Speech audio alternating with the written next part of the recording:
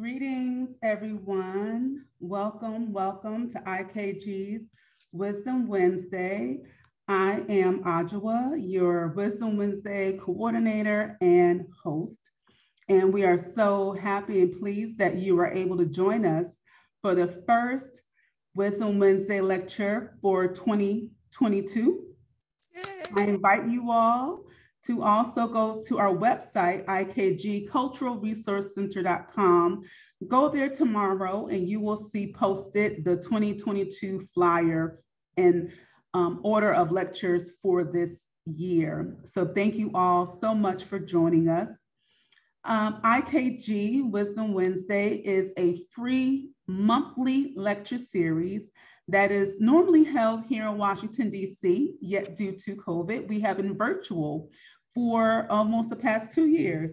So one of the blessings in that is that we are able to expand our audience and our presenters.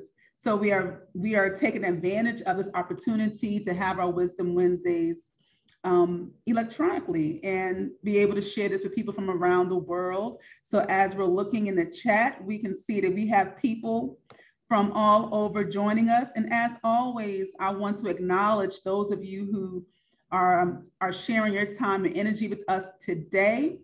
And we know that we are in a webinar, so we're not able to see each other, but we can still feel the energy. So I'm gonna just call out a few of the cities and places that are in the house tonight. We have Portland, Oregon, Los Angeles, California. We have North Carolina, Texas, New Jersey, Georgia, Mexico. Okay, I know our speaker's gonna be happy to see that we got folks from Mexico here, Alaska, New York, of course, Washington, D.C. Let's see, Maryland, always in the house. Thank you, Maryland. Mississippi, Jackson, Mississippi. We have Rich, Virginia. More from Mississippi, Canada's in the house, Brooklyn. All right, Pasadena, California. Trinidad, Cleveland.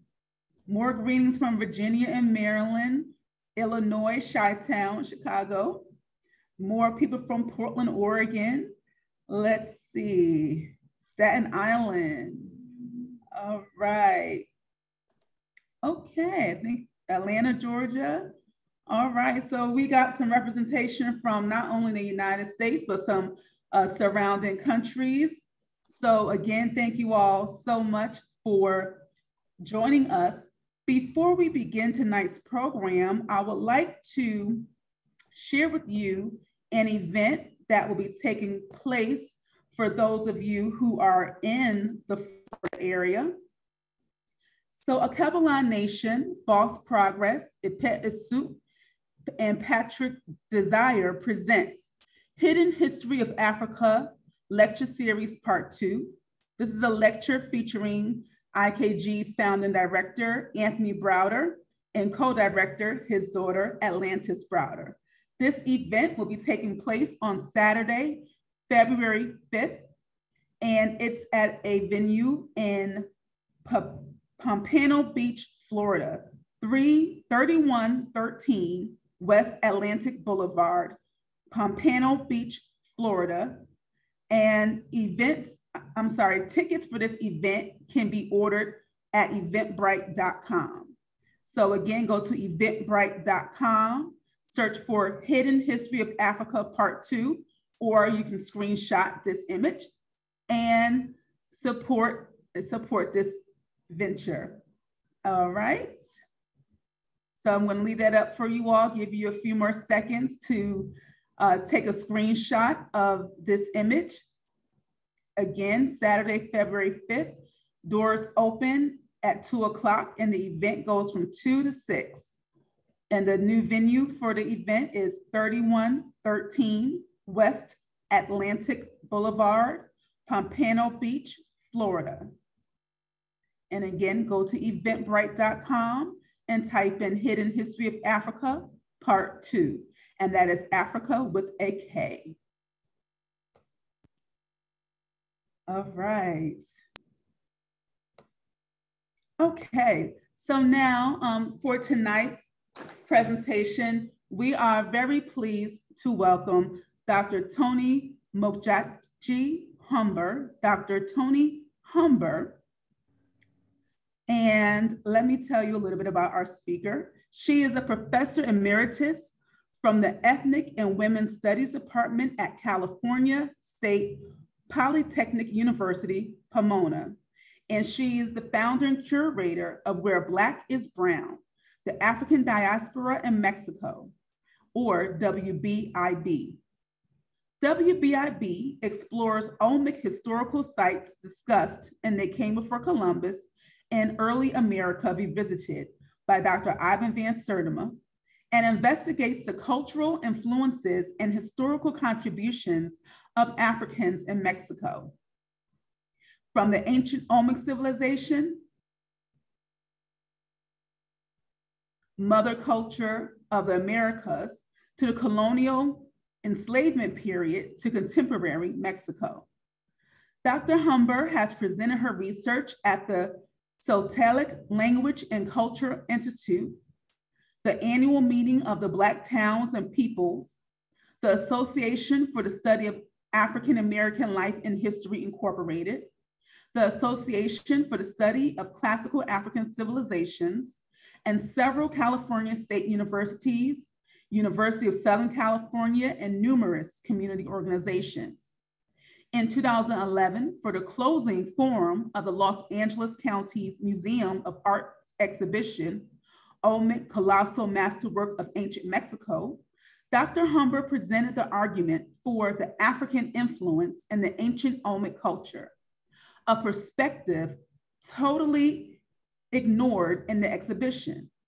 In 2016, Dr. Humber curated an exhibition of photographs and artifacts from her WBIB research at the Museum of African American Art in Los Angeles, California, as well as an exhibition in Pomona, California in 2005.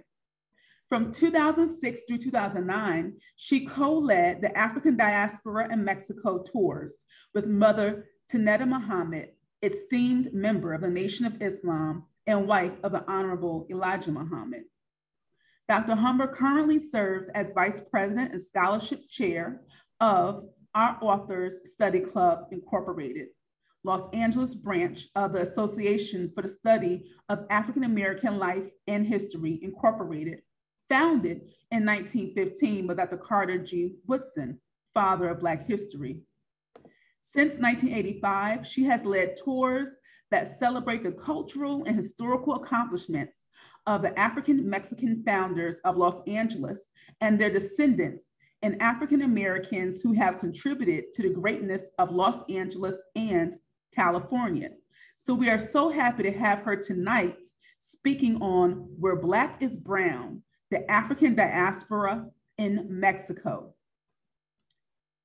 She writes, recognition of an African root and the heritage of Mexicans and the consequent cultural influences of Africans in Mexico often has been discounted and ignored. Populations of African Mexicans have been rendered invisible in the ideological consciousness of what it means to be Mexican.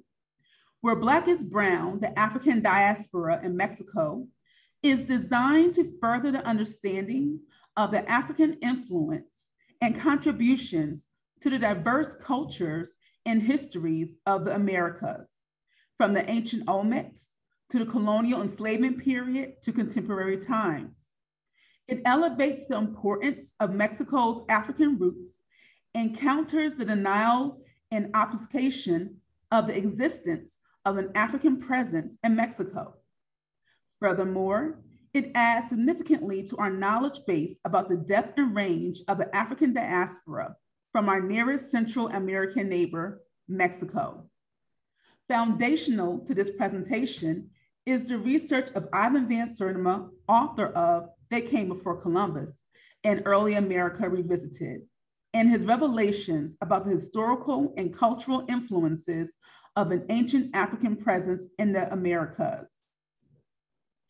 Tonight, Dr. Humber will share her research from the African Diaspora and Mexico tours she co-led with Mother Tynnetta Muhammad. Please join me in welcoming our esteemed presenter, Dr. Humber. Thank you. Am I on? You are on, yes. Okay, wow. Hotep, hello. I see some family and friends are on. What an honor. Certainly, Dr. Van Srtima's work has influenced and inspired many of us, but this presentation and my journeys began in 1980 when I read his book, They Came Before Columbus. When I started teaching at Cal Poly Pomona, I used his textbook in many of my beginning African-American study courses. And so when I had an opportunity to have a sabbatical in 2003, I decided rather than go to Africa, I had elderly parents, I wanted to be nearby. I went to Mexico to do research on the African presence in ancient America and ended up doing more than that. So this presentation is not only about Olmecs, it certainly is about the diaspora within Mexico. And, you know, and the purpose of this also, at the time this work was beginning for me, there were a lot of conflicts in schools between Black and brown high school students. I had an exhibit in 2016 and there were protests in terms of the information. So this can be sensitive to many people, but I'm presenting the truth that I know, that I've explored, and I've had an amazing adventure. And I realized today that next year will be my 20th anniversary of my sabbatical and taking people to Mexico. So I'm very excited to share with you, and I'm ready to go. Share screen? Yes. Okie dokie. Let's see how this works. Oh, this is it. Yay.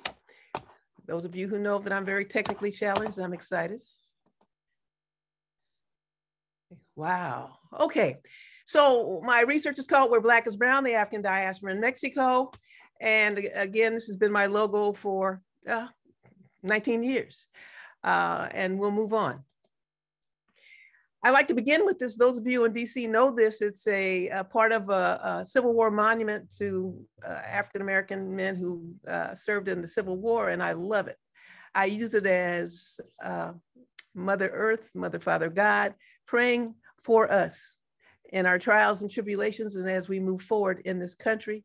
May we be blessed by the soul and peoples of Africa. May we embrace one another and carry on with the truth that we seek to share with others. Ashe. So when I first went to Mexico, one of the museums I went to had this sign. And the second time I went back to that museum, the sign was gone. So I really like it. Afro Mexicanos, el color is what? Invisible, it's invisible. And that is what I found a lot. A lot of my research also, not a lot, but it's been influenced by, I've read Our Roots Run Deep, the Black Experience in California, that has an article about Queen Calafia, never heard of her. And have since been very attracted to that prospect. And so I named her the Queen of California. That's from her name, we get California. And I also say that she is the Queen Mother of the African diaspora. I think she was that kind of a powerful, she's a mythical character, but there is research that there were African people, you know, many, many hundreds of years back that lived in California and certainly lived in the United States. In 2001, I went to Cuernavaca, Mexico to take a Spanish class. And because I was the only Black person and they knew I was interested in the African experience in Olmecs, they brought a professor in. And as he was speaking in Spanish, and mine is pretty poor, he said, Puente Tembembe. And at that point, I had to get up and leave the room because I almost cried. Because Tembembe is not a Spanish name. Puente sí, Tembembe, it's not. Its roots have to be African in the way it's structured. And so it took me about 3 years to find this sign. It's a little river that's polluted, but I found it one night, so I'm really excited. So it reminded me of, in the 90s, I had a chance to visit South Africa. We met Winnie Mandela, and she said, those bones in the Mississippi River are our bones too. And for me, I know our bones also may be in the Tembembe River. And so I'm there. I can't do this presentation without, as it says, in loving memory of Dr. Ivan Van Srtima. Those of us who love his work, really respect and honor his work, are excited every time we have an opportunity to present information that supports him as well as enlarge his research. So this is what I say about him. Uh-oh, can't read everything. What manner of man was he to follow his truth, passionately create pathways for knowledge about African peoples to become commonplace, no longer reserved for debate and discussion within the confines of the academic world? What fires burn within his heart to live a life of personal sacrifice, to become a truth seeker? What spirits from an ancient past called upon him and anointed him to be the one to say, they came before Columbus? I presented this piece at his tribute in June 27th, 2009. What did he do? He waged war against centuries of racist lies and falsehoods about African peoples.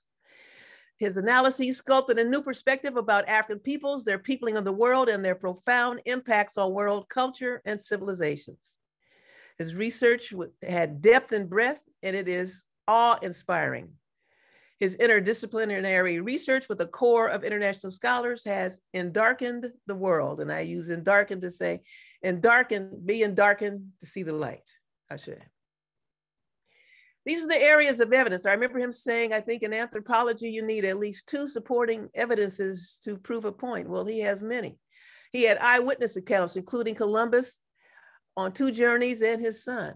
Metallurgic evidence. Indigenous people said that they saw Black African people when they had gold-tipped spears, and with the analysis of the metals, it can be traced to Guinea.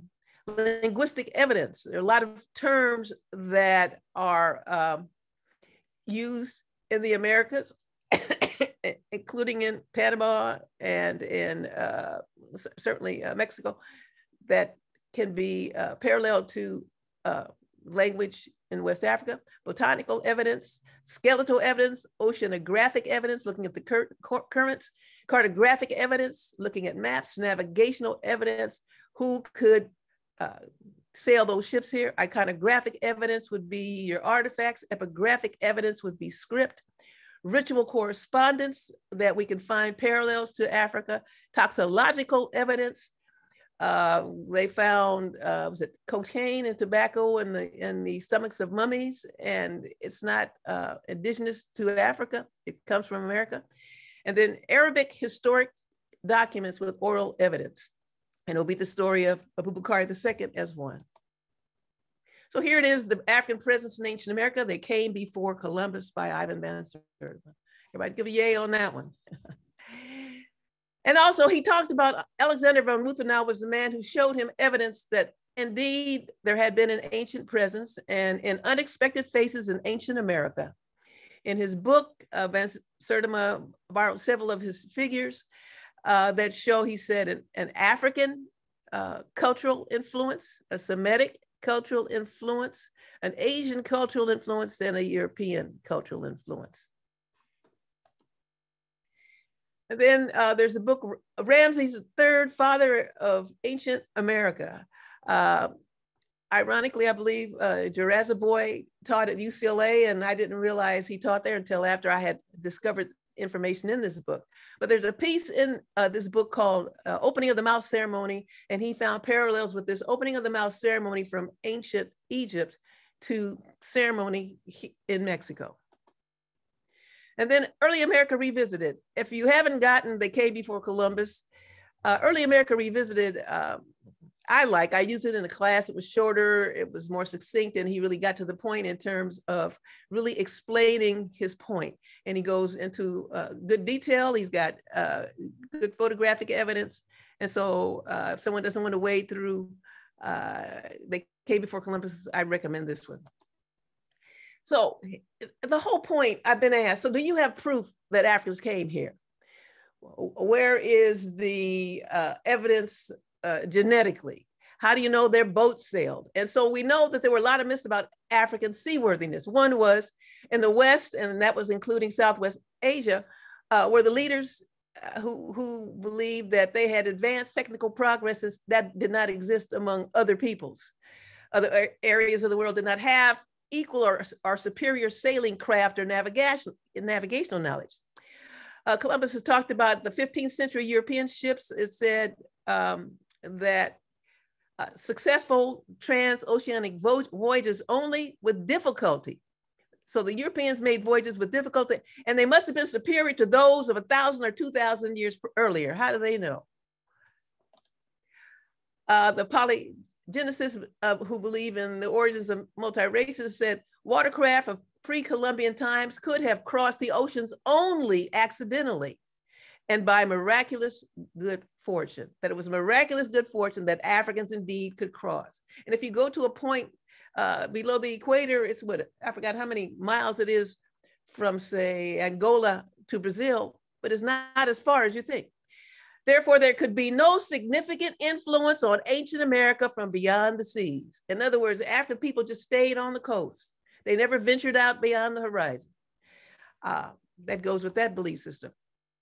Certainly behind the Great Pyramid of Khufu is a ship that was put together and easily navigable on large bodies of water. And if you look in Early America Revisited, he really discusses the seaworthiness in other ships. Matter of fact, I believe there was a ship from China that transported an elephant. I remember seeing that. And of course, in his text, he gives us the maps of the currents. I never thought about the currents. They were like conveyor belts. If you're on one side, you'll go to the other side, and eventually it will take you back to where you started. And so he really goes into that. And then Thor Heyerdahl, I remember as a child when he did something with Kon-Tiki, I think taking a raft to Polynesia, and I remember Ra too. That shows you how old I am. But he recreated the voyages across the Atlantic in a reed boat in 1970. And so what Heyerdahl had proven, in effect, was that the most ancient Egyptian ships, predecessors even more sophisticated, boy, I can't see everything, could have crossed the Atlantic. They had sophisticated ships and they could have crossed the Atlantic. So he takes that as a possibility. Okay, so let's go to Boubacar II. When I read They Came Before Columbus, every presentation I made, I talked about 1311, Abubakar II. I had people, teachers, adults, children, everybody saying Abubakar II because I find his story so intriguing. And so he was the big brother of Mansa Musa, who is more well known. He's called the Mariner King, and he sent a group of people out on the ocean to find what he thought was something beyond the Atlantic's pull on his side. And they came back, one person came back and said, yes, other people went over an area, but he came back anyway. So Abubakar II decided he was going to take that trek, and he leaves his position as leader of his people in 1311. He conferred the power of regency on his brother, Khan Musa, on the understanding that Khan was to assume the throne. And then in 1311, one day, dressed in a flowing white robe and a bejeweled turban, he was in a grand boo-boo, and I know the wind was blowing and he was looking lovely. And he took leave of Mali and set out with his fleet down the Senegal River, heading west across the Atlantic, never to return. He took his griot, Koyate, and half his history with him. And so we don't know where he landed, but we certainly can find some evidences of influence of Mandingo. We find that in Mexico also. Bought this, took this in a museum, and it's a plaster replica of someone's face. And it looks very Mayan to me, if you know what Mayan people, their physiognomy is. And it's a beautiful piece. And I'm not saying that this man has African influence. I'm saying it is a man. But what I am saying is this does. And here is where the rub is in this presentation. There are many people who deny and say, well, you're just looking at superficial physical characteristics. But when you look at this, as Van Srtima so clearly says, and other people, how can you create these images of each of these massive stone heads without having seen an African? That's the question. The Olmecs, 1300 BC to 300 BC, I've had various dates, so I just put a question on that. But in October 2010, when the LA County Museum had their Olmec exhibit, there was a Friday discussion, and they talked about the Cascahal stone, or the Cascahal rock. And this rock was a tablet, and it had 62 characters. Some believed it was a list of food, but it is credited with being the oldest writing in the Western Hemisphere, credited to the ancient Olmecs. These are my nephews. I took them to the exhibit. I want them to know that they too derived from greatness. Okay. And on this map, if you look at some places as Chelkatsingo, I've been there. I've been to Hutzlawaka on the lower left. Tres Zapotes, I've been. La Venta, I've been. And where else? And there's some other places that are not on this map. But these are the sites where the Olmecs came. I love, this is my favorite Olmec, San Lorenzo Monument number 4. Okay. And when you look at that, I think you're looking at an African man. It seems pretty obvious, but many people have questioned that. And they said the wise nose and fleshy lips are something cited as evidence of an African origin of the Olmec. But the epicanthic fold, where your eyelids are, is the single most important racial feature. It harks back to the origin of Native American populations 30,000 years ago when people crossed the Bering Strait and settled this continent. I don't know about you, but the most significant feature on this monument is not his eyebrows and the epicanthic fold. You can't look at this without being awed by his features and his beautiful nose and lips. Let's talk about some hair. In the book for this exhibit in 2010-11, they had this picture, although the head did not come to the museum. It's called Monument Q. And it has braids in the back of the head. And so in Early America Revisited, Dr. Van Srtima shows, you know, a mummified body of a woman and the hair and it's braided, cornrows, whatever we want to call it. We know that. So Christopher Poole referred to Monument Q and he said, this is the more naturalistic carved of the two. He's talking about another head. And it is unique in the prognosticism of his jaw, the deep carving of his features, and the bird-like shape of the top of its helmet, with feathers that hang down the back of the head. And when I saw this, I was enraged, because if you only show the front of this monument, you have totally missed the point and how spectacular it is. And so this is the back of the monument. He said, what I call braids, he's saying, well, they're feathers. And on the lower right, you see my head, what it looked like in 2003. They don't look like feathers to me. They look like woven braided hair.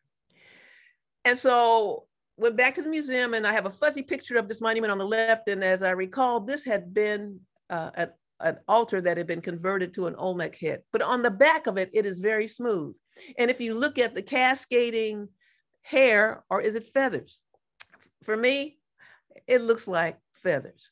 And so I took it another level. Again, you know, I do these journeys 2 or 3 times a year. This is not my total life's work, it's my hobby. But I look at the cascading, which I call feathers. I look at the Olmec head, Monument Q with the braids. And then I had one of my best friends braid my hair. And then I'll let you determine what you think it is. Van Srtima also talks about the sacredness of number 7. I'm going to move on. He says, I was on a flight to South Africa and sat next to a Muslim man, and he talked about the properties of 7, that you discipline them at 7, children, educate them for 7 years between graduation from high school. At 21, they are ready to face the challenges of life. So I was showing him some of my slides and talking about the sacredness of 7, and he was affirming it. Now, this monument artifact came to LA, and I hadn't seen it before. And it looks almost like it's Rasta to me, but I counted the braids and I count 7. So that kind of supports that notion. 7 is not just an arbitrary figure, but a powerful and extremely significant symbol for them of divine and universal cohesiveness, and for them would be African people. So we move on to a place called Tres Zapotes. Tres Zapotes is one of the main sites of artifacts that were found. I believe it was the first were found at Tres Zapotes. So I go to Tres Zapotes and there's this head. At the time I was there, I took this picture.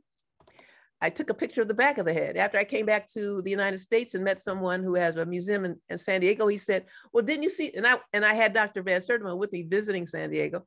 And he said, didn't you see the head with the shaved braids? I said, didn't see that. And then he showed me his picture and I said, oh yes, I saw that. So I took the back of the head, but didn't think anything of it. And it almost looks as if it has been shaved. I don't know, but certainly maybe they were about to put braids in it, but it certainly has striations that could have signaled cascading braids. There's just another one where you can see that. There's a place in Catemaco by a lake. It's a sacred site. A lot of ritual and tradition happened there. And they had this, the Temescal is a sweat lodge. They had this Temescal that looked like a snake. The serpent was very significant in ancient Olmec, ancient Egypt, and other people in the Americas. And so I was intrigued by this. And behind it, it had the two figures on the left. I looked at the opening of the mouth and the eyes. The lower one looks very Asian, but the opening of the mouth, how it's structured, reminded me of these two figures from the Nok culture. This is just superficially looking at it and maybe finding some parallelism. So any other scholars who want to carry it further on that, that would be great. And then to the, at the same site in Catemaco in Veracruz, they had just put this image to the left. And when I went back a couple of years later, it was all green because of the dampness. But it is a figure that has the writing, that has the glyphs. And finally, I went to the museum in Mexico City and saw the original of these. And what you see also are the hieroglyphs in there. And it's in the exhibit with the Olmecs. So it's during Olmec time. El Manatee. So when people say, where is the evidence? Where's the DNA? And in the museum in Santiago Tuxtla, moving farther down in Veracruz, there's a museum, El Museo Tuxtecla, I believe that's the name of it. And they have an exhibit of the manatee. And this is a wooden figure, and the manatee predate the Olmecs. But in this exhibit, they found in a bog remains of children. And because they were in a damp area, the skin was preserved. And so there's a scholar in the University of Veracruzana, Professor Sagrario Cruz Carretero, who's even asked for a sample of the flesh so that we can really tell what the DNA makeup was of these ancient people. She's been denied that, and I hope that at some point someone can get that. My tour guide I had during my sabbatical, he said, some of the monuments look like monkeys, including this one right here on your left. His ears look like Dr. Spock from Star Trek. His hyperextended jaw, to me, looks like a brother. And when I had my exhibit in 2016, a young man came by and said, looks like this brother just got his fro touched up. So the Olmecs knew what a monkey looked like. And to call these figures of humans and men like monkeys is certainly that embedded racism. And here it is, the astronomer. Raul, who was my guide, said that Eric Van Daniken, who wrote Gods from Outer Space, named it the astronomer. I see it as a holy man looking to the heavens. So these scholars here, Beatriz de Montagnano, Warren Barber, and Gabriel Haslaveta, from the book Van Srtima's Afrocentricity and the Olmecs, they're very critical of him. Matter of fact, he took time in a year to write Early America Revisited to answer their criticism of his work. And one of them said, this is a spitting image of a Native American. I agree if the Native American is of African ancestry. The Watch Guard, another monument that was said to be called a monkey. It actually is in a pose, a yoga pose. It has a helmet, which are some of the characteristics of these Olmec rulers. And so people have called it a monkey. This is a replica of this. The original is in another site. I love this one. Oh my God, it was just such a powerful masculine piece. And so Beatriz de la Fuente, a scholar of ancient Mexico, said, it's a mythical being. Well, first of all, let's look at it with the widow's peak, the strong, prominent facial features. And right behind that widow's peak is a little opening. And it might have been used for sacrifice. It could hold a liquid. And maybe it was water put in there, maybe it was blood, we don't know.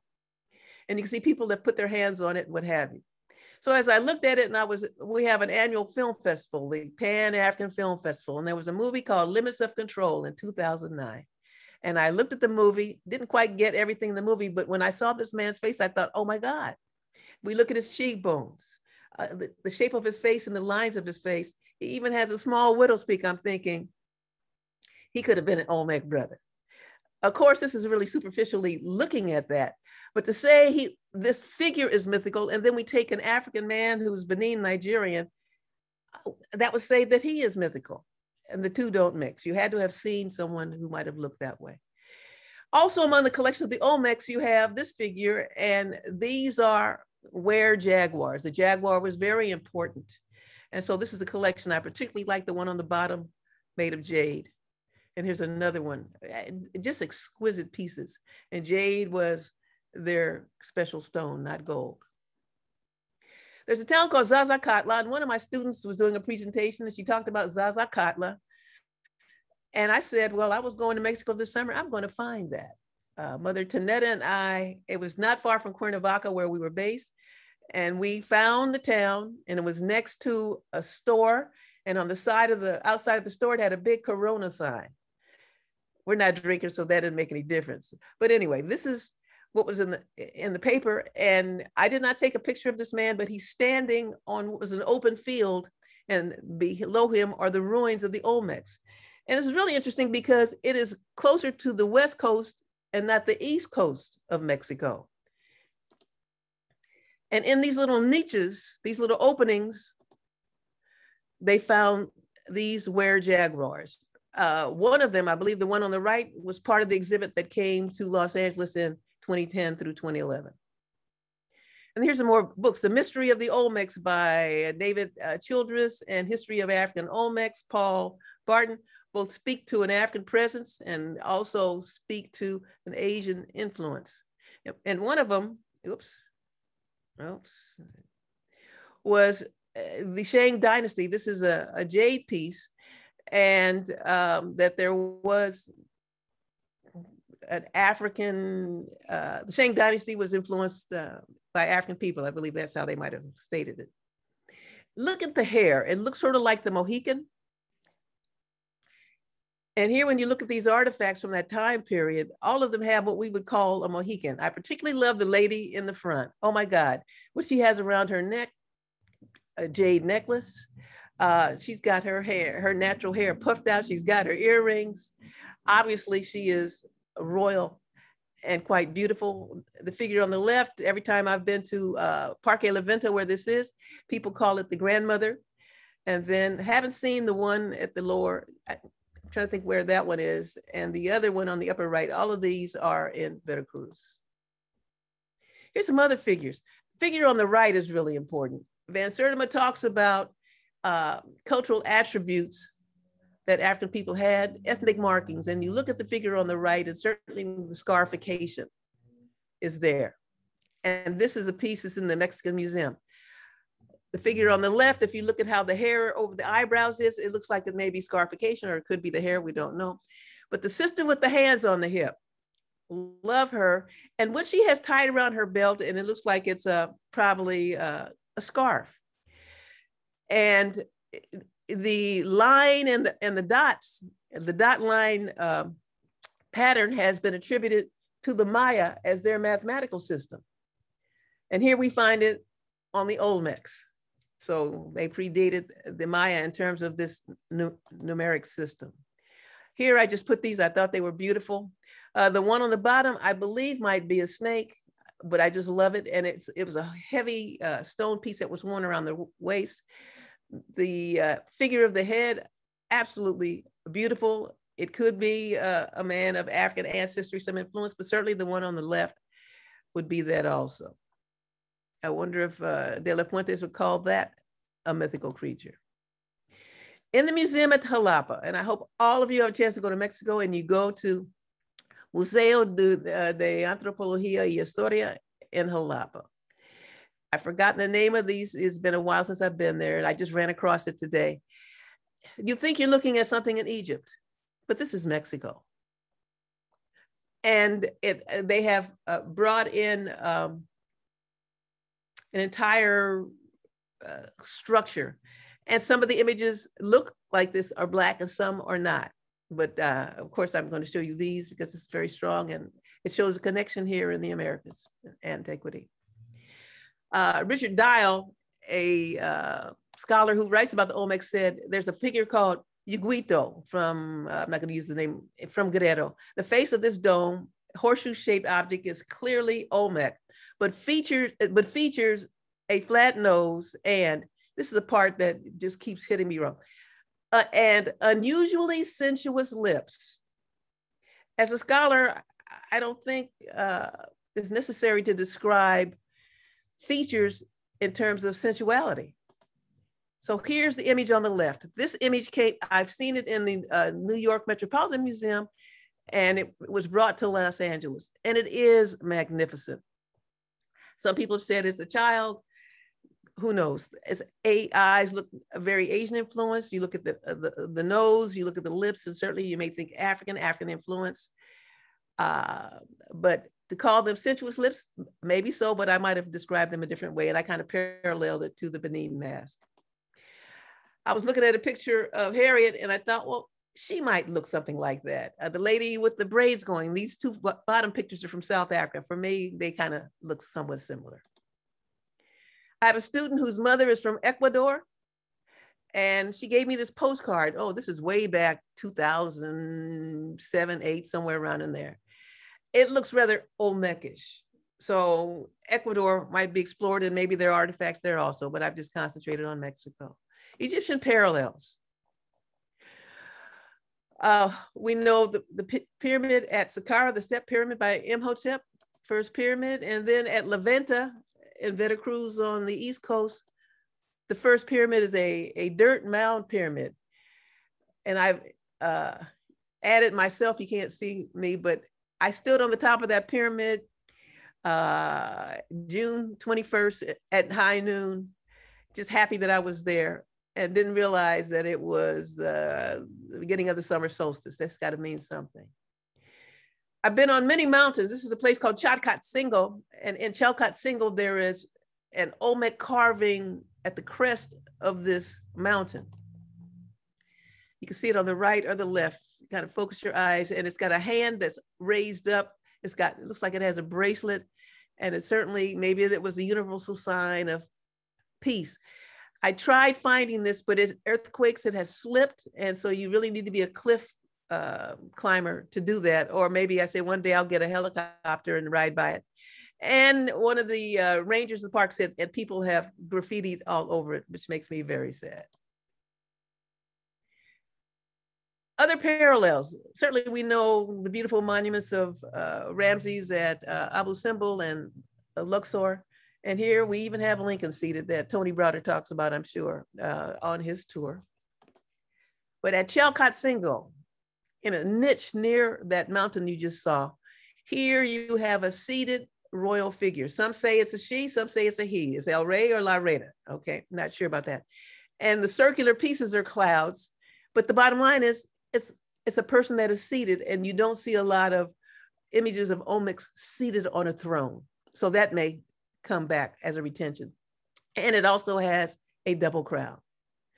And so speaking of double crowns, Jurassic Boy said were found in Egyptians and in Chinese and Chinese in America.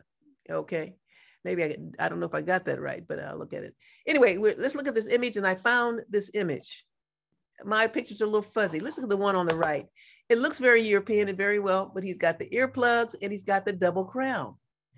I think what is important is, for instance, I'm wearing something African, wasn't born in Africa, but I'm identifying with it. I wear Ox all the time. I'm not from Egypt, but I identify. So we understand the appreciation of the culture and the continuation of it in our dress and practice. Another retention, he said, in ceremony, here you have two gods. One is horse, and I've forgotten the one on the left. Can't think of it right now. But anyway, they are pouring cascading ankhs over Ptah. Beautiful. This is at Konombo, and Tony Browder knows it well. And it's just a closer look of these cascading arches would be the sustenance and water for life. This is what Van Srtima had in his book. Yeah, the one on the left is the cascading water. And then the one on the right, I had a student who spoke German, and he translated the Schwarze Wasser to me. And he says it means the pouring of black water. Well, the image on the right is Olmec, and it really parallels what you see that comes out of Egypt. And it's purification by the gods to restore Pharaoh's fluid in the afterlife. Here you have the helmets with insides parallel. The two at the top are from Egypt. I believe they're right in the front of the Egyptian Museum. And here you have the helmets that are worn by the Olmecs. Explain the little black man in the cave. I had an experience to go to a cave. Thought I was going to a Disneyland-ish kind of thing where I buy a ticket, stand in line, have a tour guide. That didn't happen. It's a long story I won't go into, but anyway, the bottom line, I ended up with a taxi driver and a tour guide, and we go in this cave. And we had to hike up a little hill, and the tour guide said $20, I gave him, and he unchained this gate. And when he opened it, it was sort of like that. And so we go in, and one of the first things we see is this image, which I took a picture of, and it's a mammoth bone. Well, I'd never seen that before. And so you see, when you kind of bend under and go in deeper, and when you go in deeper, this is what it looks like. In this cave, there are two living things that I know of. There were bats, and there was kind of a water bug on the side of the walls of the cave because it is very moist. 6 years after my tour, after my sabbatical, I found this picture. And I realized that I had been in that cave with all these bats. I was so busy seeing what I didn't remember seeing this. And if you kind of look up where the bat is midway, anyway, there's a bat in flight. But I look at that and I just couldn't believe I was in there with all those bats, and I was pressing on. You know, you had your columns. It looked like there was an amphitheater inside the cave. And then our tour guide, he took the formation and he played it and made a beautiful, beautiful sound.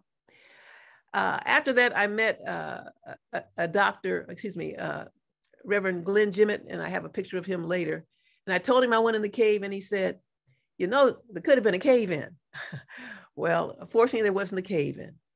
So we hiked and we saw these skulls, and our tour guide said these were Olmec skulls. And then in early America Revisited, and they came before Columbus, Van Srtima has this white picture, which shows an opening of the mouth ceremony to restore the speech of the dead from the Egyptian Book of the Dead. And you have a high priest with leopard skin, with a scepter, a snakehead scepter in his hand. And then before him, you have the pharaoh who is black with a curved beard.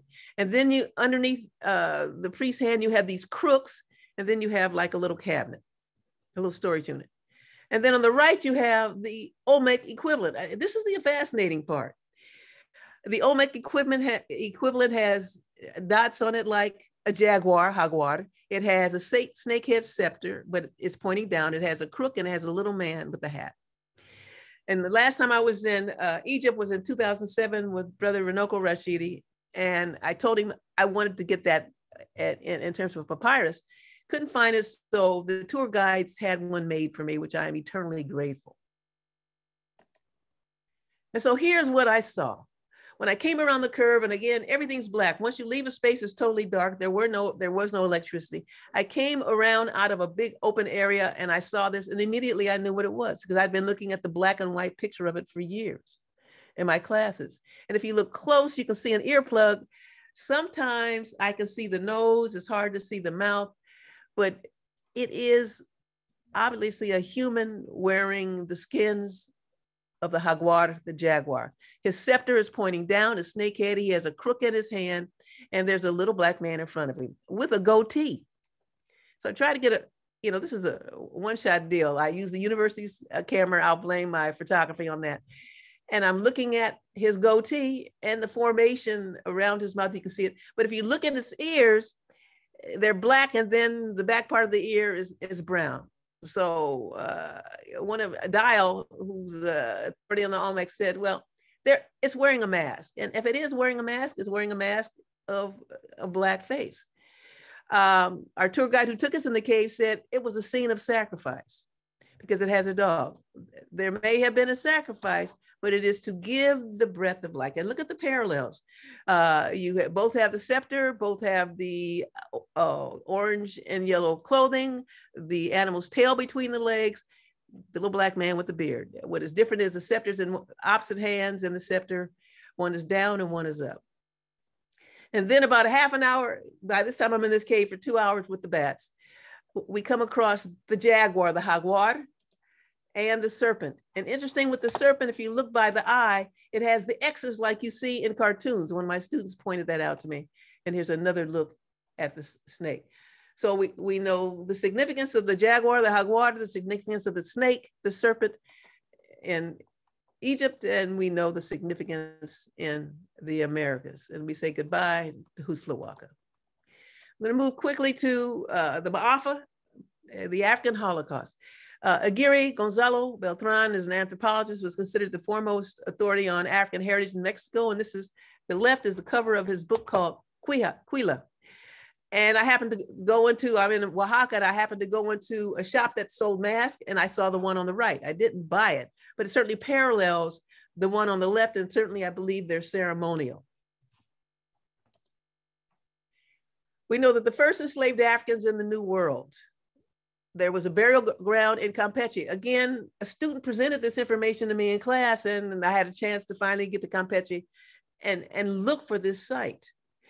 And so what is in this site are skeletal remains that point, they believe, are the oldest buried remains of Africans in the America. Now, everyone in that grave is not of African descent.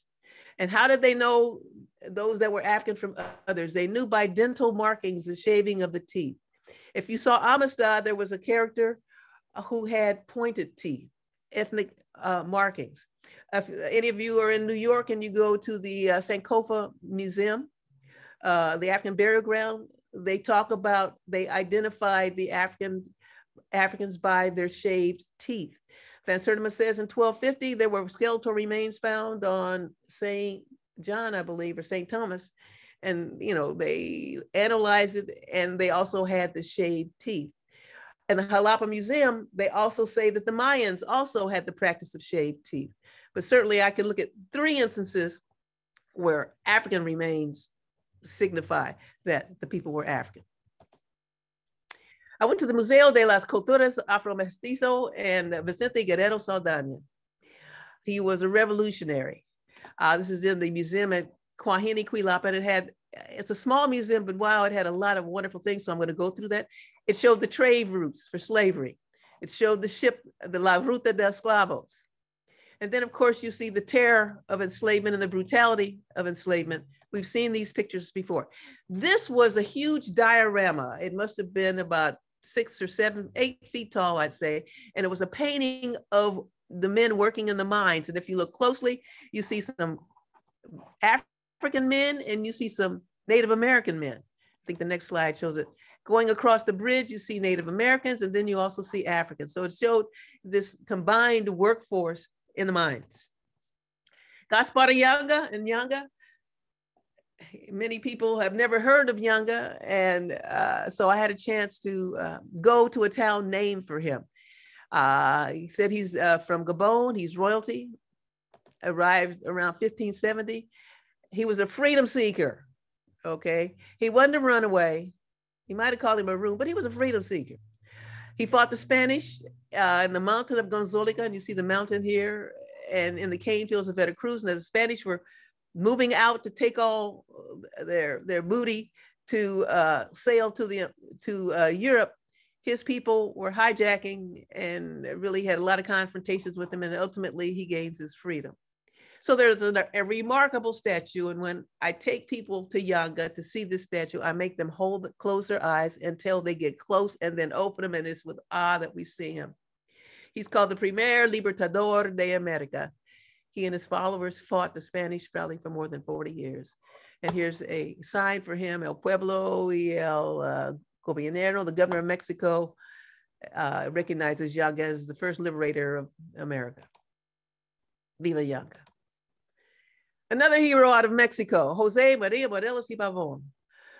Morelos was a priest, a revolutionary. He became the commander-in-chief of the forces that fought the Spanish for Mexico's independence. In Cuernavaca, the statue that's on the right and the left, I would pass it. And finally someone said, oh, that's Morelos, he was Black. I said, you mean I pass this all the time and I didn't know it was a Black guy? It's a very powerful statue. The last time I was in Cuernavaca was in 2016, and my friend said, the governor or even the mayor, somebody moved that statue. I don't know why, because it's huge. He was assassinated by the Spaniards in 1815. But here you always see him, you couldn't tell the statues. He always has his head wrapped. I've seen many brothers walk with the scarves and tighten up their hair. And certainly he did that. In the picture on the right, certainly you can see a kinkiness to his hair. Vicente Ramon Guerrero Saldaña. He took up the helm after Morelos was assassinated. And by the way, a state is named for Morelos and a state is named for Guerrero. He became the commander-in-chief and fought for Mexican independence and ended slavery, the notion of slavery in Mexico. He became El Presidente Vicente Ramon Guerrero Saldaña, who was the first African indigenous president of Mexico. This date is wrong, 1829 to 1831. My research this morning said he was assassinated. He was elected in 1828, and he was from 1829 April through December 17th. He was assassinated by his vice president. And certainly we know about Obama, the first African descent president of Mexico and the first African descent of the United States. Emiliano Zapata also was another revolutionary in the Mexican Revolution of African descent. Las Castas, I'm gonna move through this pretty quickly, I'll just show it. There's a book of Las Castas, you can go online and see it. It was a Spanish racial classification where you get mulatto, you get moreno, you get many kind of classifications, you get lobo, you get coyote. So here you have, it's formulaic. On the left, you have a woman who is mulatta. She is, her husband is, I can't read all of it, or maybe he's mulatto, she's Spanish, and the child is something else, torn or atroz. They had all these racial characters. And often you have the images of the women fighting the white man, and look at the child. And so you see that in this antagonism of the Black woman, how it's portrayed, I guess the angry Black woman. Okay, here's some other pieces. And they would have an equation. Spanish plus negro, negra equals mulatto. And there was one part of this exhibit, it came to Los Angeles and it went a step further. It gave a psychological disposition for the mulatto. And they would say anyone who was paired with African, they would say prone to lie, prone to steal, shiftless, lazy, all of these descriptors that we know are throughout time. Racist terminology. We use the term mulatto, it's an insult. It's from mulo, a sterile freak from a horse and a donkey. Also, it meant sneaky, perverse, without decency, vicious. And we use mulatto all the time. So I stop using them when I can. Zombo, which sounds like Sambo, Zombo. It was reference to a monkey. Coyote was a light-skinned person of African heritage, and the coyote is considered a freak pairing of a wolf and a dog. Jarocho, the Jarocho music, we all know La Bamba, la la la la bamba, love it. And if you go to Veracruz, oh my God, you hear the Jarocho music. So Jarocho was a Black person from Veracruz. And Arabic plus Spanish, it meant silly and S-H-I-T, a silly piece of blank. Closest thing I can get is like, as young people have changed the meaning for them of the N-word, Jarocho has changed, and the music is quite exciting.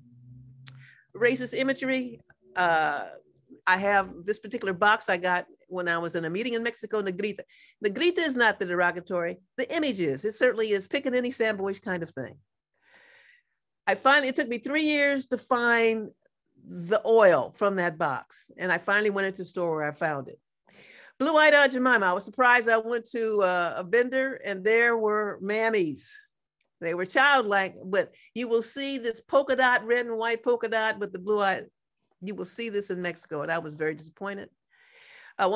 Two of my students married, and they were in Huatulco on their honeymoon, and they saw this door to a restaurant, and they sent it to me, so I use it all the time. The notion of the Sambo. If you have seen Ethnic Notions, the film that came out in the late 1980s, 88, and they talk about we're respectable as servants and well-dressed. This piece I took from a travel book, and here you have the lady on the right, full bosom, polka dot, painted black. This is at a carnival. And then in Yanga, I go to the Yanga Festival. It's in August, and I found this book in here. This is a man who's blackened his face. He's got the polka dot. And there's the Fiesta de la Negritude. And the people that I knew in Mexico, I said, why is that? Because I told them how derogatory it was. And they said, why? Because he's African. We want to be African. I said, well, then you get some black people here to do it. There was a float during the parade one year, and these little girls were on it. My heart went out to them because they did not look like they were happy about this. And here they are. So it leaves me speechless every time I look at this. Let's move on. Then on my flight home in 2003, Mexican Airline, they had this cartoon in the book. You hear a man going to, I guess, an African with a bone in his hair. He wants to go to a spa, get a bath. They're putting fruit around it. And later you see him being served. This was in Mexican Airline, and they thought that was cute. I was appalled. Mimine Pinguin, I don't know if you've ever heard about that. They say he's loved or racist, or is it both? And so I put this piece together that I went to a conference in Mexico to show the history of this figure. And it's coon image, it's Pickaninny image. And you know, there was a stamp in 2005 honoring Mimine Pinguin. Here you have from his comic book, you look at he can't count, he's counting his toes, he's looking at skeletal remains and trying to figure out what it is. And then his mom. If this isn't Aunt Jemima personified, I don't know what is. And when you see his friend, the little blonde guy with the glasses, all his friends are human, but he looks like a monkey. Here at the festival in Yanga, here's a Mimine kind of character on a t-shirt, and here you have someone with a Mimine mask. And here the Blanca Nieves is a soap. Does it mean like, I think it's the Gold Dust twins from Black Memorabilia, the racist products, that if you're that Black, then this will make you so white like the dishes. Positive imagery from a town that I stayed in with a family. Here they have goats, and you got goats on the right. And this was at one of the doors of the school, and I'm just going to run through these real quickly and just look at the images that I consider. These are all done by children. I love this one. On the door was a painting, and here I ran across this sister with her hands on her hips. Okay, I love it, and she's carrying wood, but she's sharp, and a little girl walking with carrying. Now, just because you carry something on your head, is that Africa? All over the world, people do this, but certainly I'm looking at the positivity of the art. And I can't say that's necessarily a retention, but we certainly know that it's a practice. They had a painting on the wall, and these were really lovely paintings on the wall, artifacts at their annual conference. I love this guy on the right, and certainly the one on the left, the Jaguar. Oaxaqueña. The image on the left is from Claremont, California. I went into a store, and there it was, and then a painting out of Oaxaca. This young lady's in Oaxaca, quite beautiful. Walking down the street of Palenque and saw that box. It's a sun. I love the sun. Look at the lips. Okay, let's move on. This lady had a shop in Cuernavaca down the street from where I stayed. She has ladies with the fro, very positive. She was happy. Veracruz, the sun. Afro Caribeño Festival annually. I'd like to make that one day.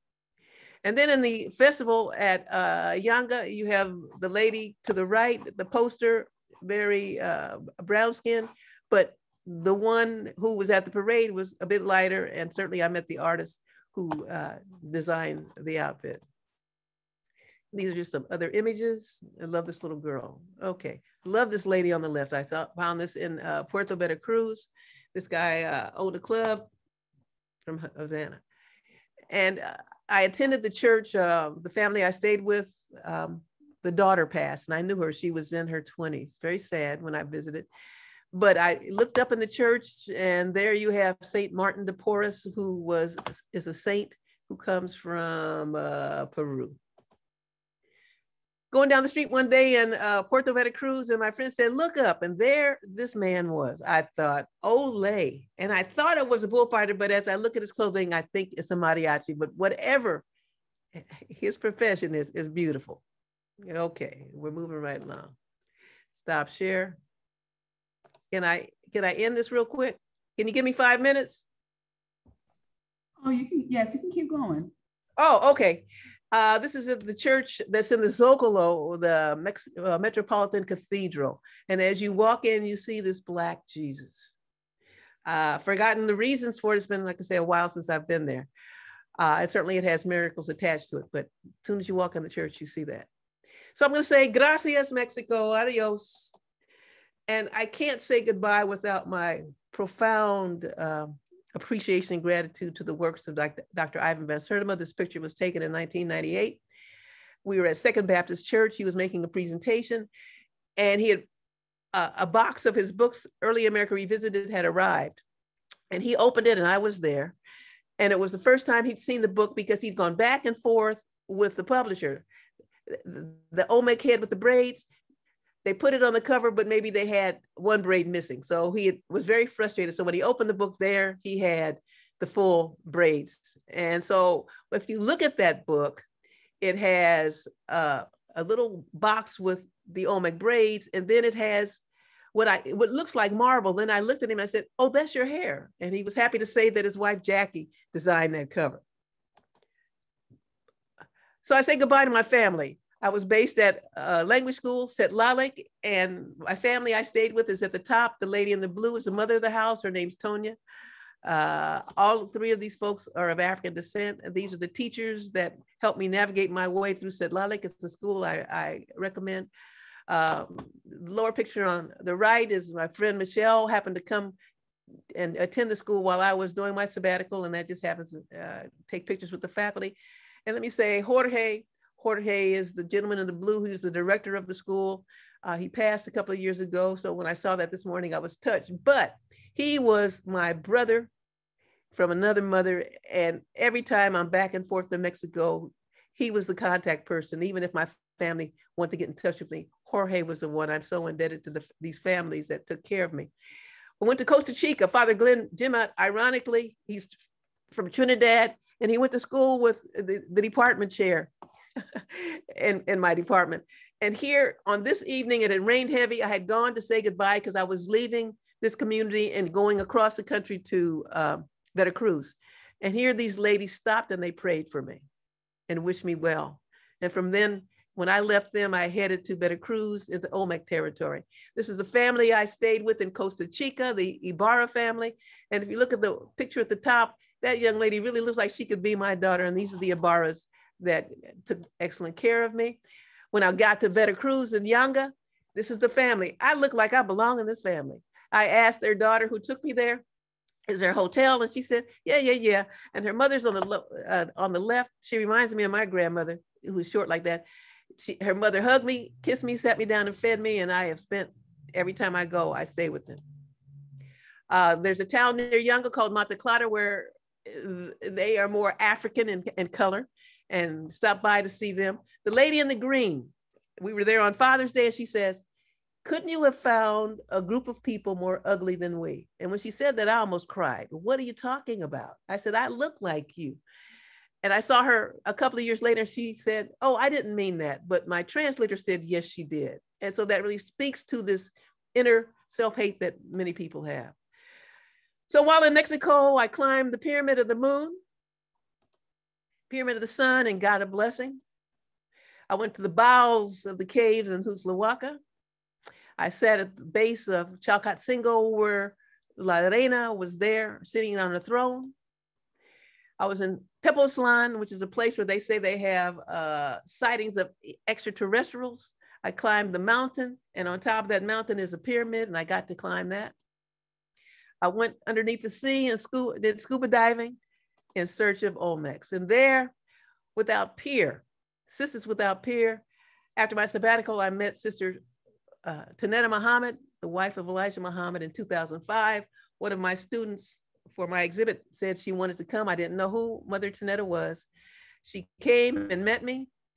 And this is at the museum where I had my exhibit. She came with an entourage, so that's at the top of the picture. And I said, meet me in Yanga. This was 2005, and she met me in Yanga. And as I left her, I said, let's think about doing a tour together. And the next year, we ended up doing a tour. But this is in 2005 before we did the tours. And here's our tour in 2006. You can see we had an amazing time. And I had everybody go to Yanga. And as we yelled Yanga and Yebo, which means right on, we had a wonderful time. Here we are on top of the pyramid, that pyramid earthen mound at La Venta.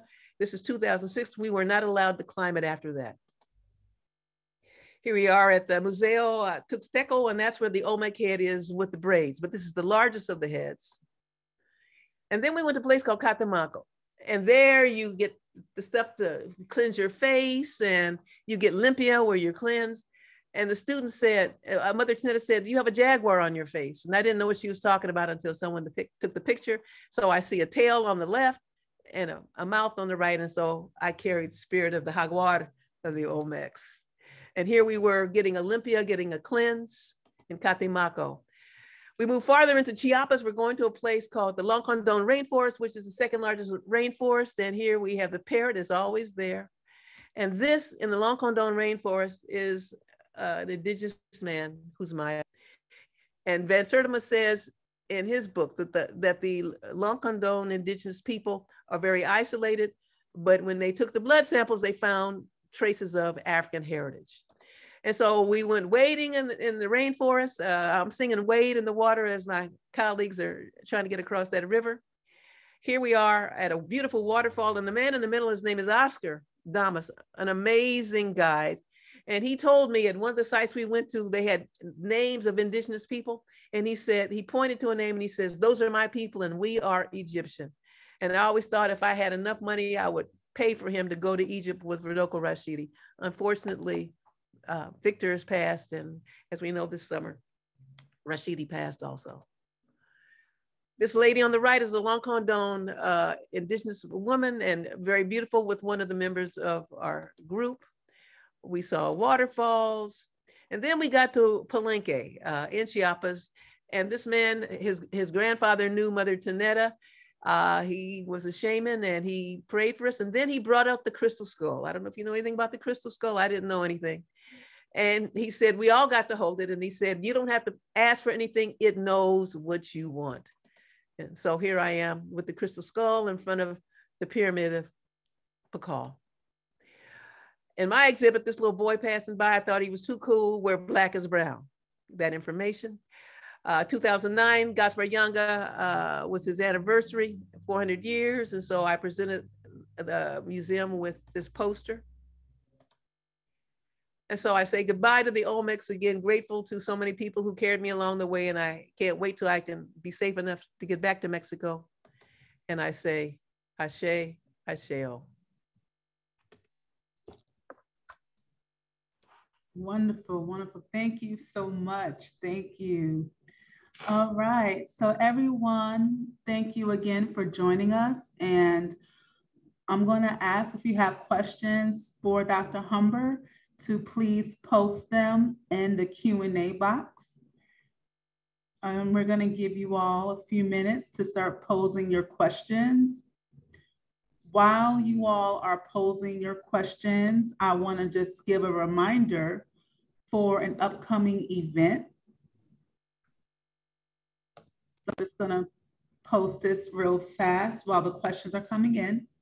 So once again, Anthony Browder and Atlantis Browder will be speaking for the Hidden History of Africa Lecture Series Part 2. This will take place in Pompano Beach, Florida. So if you are in the area, please go to eventbrite.com, type in Hidden History of Africa Part 2, and we hope that you're able to join. All right. Okay, so many thanks for coming in, Dr. Humber, for your presentation. They're thanking you for such a great presentation. So there's a few questions coming in, and before we get to those questions, I would like to ask, you talked about some of the types of evidence that Van Srtima mentioned that people can use when doing this type of anthropological research. Can you speak to, you spoke a little bit about it, but can you speak more to your interactions with the people of Mexico and how they perceive themselves in their relationship with Africa? Were they clear about an African presence or African descent? Was it something that was known but hidden? And did it influence their religion any? Oh, I can't speak to the religion, but when I was in Mexico City and parts of Cuernavaca is maybe an hour from Mexico. Why are you here? I said, well, I'm going to study African Mexicans. What? They act like they didn't know Black people were there, particularly in Mexico City. Now, when you go to Veracruz, you can't help but see some Black folks. And I had a taxi driver who was visibly, clearly a brother of color. And he was driving down a narrow street and there was a vendor and the vendor yelled, "Hey, negro." So that wasn't derogatory. But I had an experience, one of my last days there, I had been touring and I went to a Sunday marketplace and there was an indigenous woman on the with her wares on the ground and she had earrings. And I looked at them because I like earrings. And so I chose not to buy. And as I walked away, she said, "Negra." Oh, you know, I feel my blood rushing right now because I know what she called me. Okay. And I just looked at her and I just walked away and just, you know, I can only say that is only the negative thing that I had there. People were denying that they had African ancestry. And I'm not going to look at you and tell you that you have some ancestry because it is a very touchy thing. The family I stayed with in Cuernavaca, I saw pictures and for instance, Tonia's father looks something like my dad. Okay. And then I asked them one of the last times I was there, well, have you had any feelings? And I tried to explain racism. The immediate family didn't, but the wife of one of the sons said, yes. And my niece told me she doesn't want to be Black.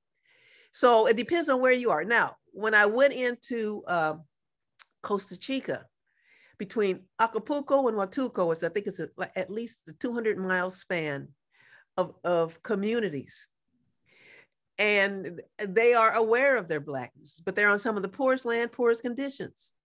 What is happening now, which, and I haven't had a chance to read up on it, but for the census, for the 2020 census, they call themselves Mexico Negro, and they fought to get a categorization on the census that they could identify as of African descent. And the importance of that is, of course, it's money. When you have a population of a particular need, then the funds come in. And so they are really identifying. Every year, you have, it's called Encuentro, and it's a meeting of the communities, of the Black communities. You saw that picture of Father Glenn Jimot, who started that. And so I would say on the West Coast in Costa Chica, there's a greater sense of who they are. Now, when I was there beginning in 2003, from 2003 to 2010, I was there every year. Then I took a break and I went back in 2016 and I haven't been back since. To me, Mexico is like that West Coast Costa Chica is like the awareness of the 60s. There's art coming out. This is quite wonderful and making a statement. And so you have people who are more conscious and more aware of who they are, of their African heritage, and certainly very, very proud of that. Now let's fast forward to the United States. I had an exhibit in 2016 in Los Angeles, Where Black is Brown. I was excited. I had a big room. I opened with African drummers, Azteca performers. And then when the drum stopped, a man who said he was from the United States, indigenous, was very derogatory. Let's just put it that way. And I was sad about it, but we went on with the program. And it shows this tension that we have in this country. And so for me, sharing this, Van Srtima says, we're talking about cultural influence. It doesn't say that everybody that was indigenous to Mexico is African. He talks about the influence in the culture and the history, and that's what I say. And so it varies. I mean, it varies in the United States. Let's go to the Caribbean. There are some Caribbean people, yes, I'm African, what have you, and others don't call me that. So it varies as much. And so when I ran through those images in Mimine Pinguine at the Encuentro. I did a presentation there. I only had a handful of people. And this lady says, I love Mimine because they read those comic books. I love, so anyway, I presented it at the school when I got back to Cuernavaca. And I met with the teachers and the parents because there are parents who are hosts to the students. And Tonya was there. And so when we got back to her house that evening, I had some of the books. You can buy Mimine Pinguine here in LA if you go to areas that sell things that are primarily catered to Mexican people. And so she was looking at the book. I wish I could have videotaped her transfer. She was looking at the book and all of a sudden her face changed, like they weren't getting what I was saying, how racist and derogatory it was. And all of a sudden it was like, I get it. And I thought, wow, that's a major victory there. So it's going to take a lot of work. There are young people who are reaching hands and working in terms of their identity. I mean, this is a world thing in terms of identity. But certainly Mexico is a part of it also. And why wouldn't it be? Because we're looking at the racism that came out of Spain and out of Portugal, out of Europe, that has infected this world. And it still is. When I was at one of the last Yaga festivals, there was a family, and they were from like Belize or someplace, and they were very dark complexioned. And as I was leaving, we were there at night and we were playing drums and dancing and celebrating. And the daughter grabs me, she said, would you bring me back some hair? I'm getting chills right now, I almost cried. Here this girl is in Mexico, she's dark complexioned, and I said, bring me something. I said, yeah. And she said, bring me some hair. As long as we have young people who say those kinds of things and can't look at themselves in the mirror and see their beauty and see their intellect, we still have a lot of work to do. And so I just consider this, a grain of sand in the struggle. The tours that we took were not 5-star. I guess we were 2, 3-star, whatever the star was, we didn't care. We were on a mission. So this trek was not, they were 2 weeks tours. This was not to sit in your hotel and drink and kick up your feet and go to the pool. This was exploration and to get information. And certainly Mother Tynnetta Muhammad was a facilitator. She made all the arrangements with her people, and I just came and did the historical and the academic piece. And it was a wonderful pairing of the two of us working together. I really am very grateful to her and the Nation of Islam, those people who traveled with me on that trip. And I was surprised how well we got along. Every now and then I would do something and then I could pull my chain a little bit. And okay, fine. Or pull, because I might have said something that it wasn't totally in alignment, but we had a remarkable relationship. And what I saw in Mother Tynnetta, and I don't even go into her religion, but what I saw in her was her brilliance. She had her hand touching so many cultures. At the time, toward the end, she was preparing a presentation called Taha. She never took music, but she wrote music, and she wrote a suite. And she was dealing with people in Mongolia. She was bringing musicians from Mongolia to participate. I mean, how many of us have been to Mongolia? Well, she knew the musicians in Mongolia. We were walking down along a lake, and this man comes out and says, curious because of how she dressed. And he says, come back, we want to talk about Atlantis. And that night we went back, and some man came in and they were talking Atlantis. Well, first of all, I don't know Atlantis and I don't know the language, but I saw her transition into another kind of consciousness and spirituality that was profound and chilling.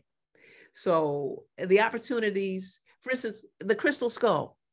I would have never seen the crystal skull, Toni-Mokjaetji Humber, going down to Palenque by myself. It was her influence and the people that she knew that provided that as an honor for our group.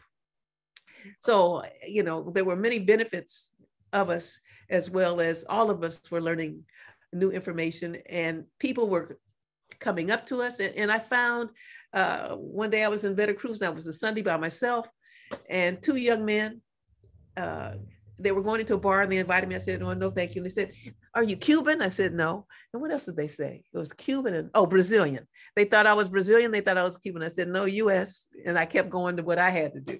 So people couldn't figure out what I was, which was strange to me because I know who I am and I know what my parents are and I know my African heritage. But in these other settings, it could be ambiguous. And I don't consider myself ambiguous about my Blackness. So to answer your question, I got all kinds of reactions depending on where I was. And again, I go back to that presentation to the teachers and parents at Setlalik, the school. And as I was presenting, I got the but we love Mimine. Mimine, this is 1945, Mimine becomes a comic book. The woman who wrote the comic book had a lover from Cuba, I think, and he jilted her. So she made his character after this man. That's the urban myth about this. But the damage of thinking this is, and Mimine is a sweet little boy, but he's essentially like a monkey. They make fun of his mother, they make fun of him, and he's the brunt of jokes. And when I saw him, of course, I had another attitude. But I think those of us who go down to explore, I can't tell people how to think about who they are from their cultural perspective. Mm-hmm. But we could introduce them to some notions. And when like I said, I set myself up when I went down to talk about Mimine because I was talking about a beloved character. It's like talking about Mickey Mouse, okay, or a character like that. But these magazines they had, these little comic books, people learn to read from them. And so he is a beloved character. What is beloved to you is racist to me and hurtful to me. When I'm going to the festival in Yanga and I see little girls in blackface, mm-hmm. It was hard to contain myself. I said, what? I was shocked because in Yanga, the people who live in Yanga are pretty mixed. When I went to Mata Clara, I mentioned Mata Clara, maybe half an hour, 45 minutes down the road, when the lady said, couldn't you have found someone more ugly than we? Most of the people there are darker complexion and they live away from Yanga. They're not in the town of Yanga. I didn't get into the politics of that. So, colorism is there. We understand colorism is there, mm-hmm. but they're working through it. And then there are young people I see on some of the Zoom. I've seen a couple I saw one from Northridge, Cal State Northridge here, really talking about the research they're doing and their, in terms of contemporary populations and going back into the history of since enslavement. They're really working on that and consciously working on their people. One last thing I want to say, when I showed the skeletal remains at Campeche, one of my students made a presentation, I give them all kinds of stuff to do and they come up with all this good stuff for me. And I said, okay, I'm gonna go there. So I went to Campeche in 2016. And with my friend Ed, we were trying to find this gravesite. We knew it was there. We had seen it in the paper. And it's in a little town square. It wasn't very big at all. And there was a church across the street. So when they were excavating to build the new church, they found an old church buried and they found the burial ground. And there they found the remains. So we go to a restaurant down the street and we're having dinner. And then I asked the waitress, do you know where this gravesite is? She said, no, but I know somebody who knows. So she goes, gets a waiter. And he says, yes, I passed by it every day when they were digging the hole. And I saw the skeletons in the ground. So my question was, did they cover the skeletons up or did they move them? I don't know. But this is Toni Humber thing. Those skeletal remains, they can trace to Elmina Castle in the Elmina area in Ghana. I'm putting this out to the world. I would love to see us, number one, get the permission to get just a teeny sampling of the remains and take it to Ghana. That would be, the celebration would just be absolutely wonderful. I was at Howard when the remains from the African burial ground were brought to the anthropologist Blakey. Howard had a big celebration. And I thought, well, this would be the same kind of thing. So anyway, that's one of my dreams. And it would be an international incident that the African diaspora would converge on Campeche and say, we want to honor and because there's no plaque or anything to identify where these remains are. We only knew where they were according to the man that told us. And so at least a plaque to acknowledge that this is considered the oldest burial ground in the Americas. Wonderful. So a few people are actually asking, so I'm going to combine this in one. Are there any trips planned to visit Mexico? And specifically, are there any trips planned by you or any other African-centered groups planning any trips? I don't know. And a lot of people, like while I was there, this is in 2003, I ran across a young man who taught us Spelman. And he says, we've been coming every year. Who knew? I'm on my own little personal journey following the guidelines of some places that Van Srtima told me. And there have been universities that have been going down to Mexico all along, not my university. So my dream is to take students down there for a serious, I spoke to someone who works at one of the UC schools this afternoon. And I said, I would love to take your students down there. Now, I'm a senior elder nowadays. I'm up in age.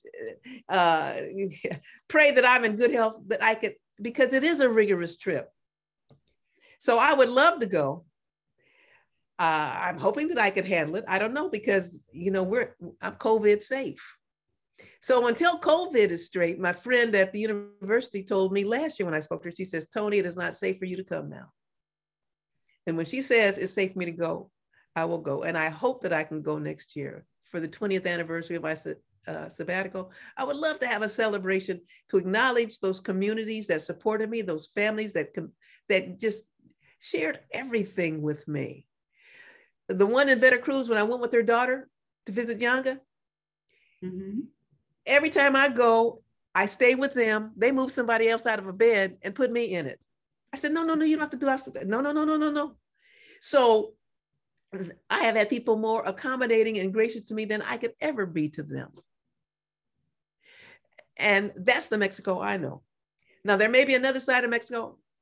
I don't see it, but in terms of as a traveler, being accepted, and maybe because I think Dr. Humber helped in my intensity. Look, I have 12 weeks on the sabbatical. I got to go here. I have to get this information. I have to have a Spanish speaking facility so that I could get around, because I traveled by myself for 6 weeks.